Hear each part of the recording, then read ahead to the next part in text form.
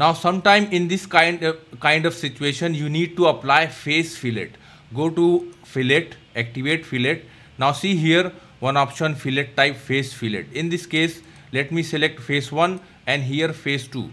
See, this is the sketch available, 50 millimeter. You can apply anything, say okay. Look, similarly let's again apply fillet. Apply here face fillet, select one face, select other face, and here you can choose asymmetric. Now here according to that you can, let's say 110.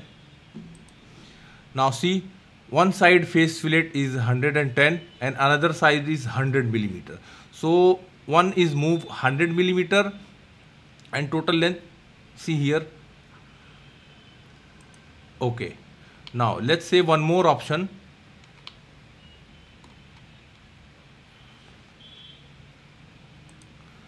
Fillet, face 1, activate face 2. Now here there is one more option called chord length.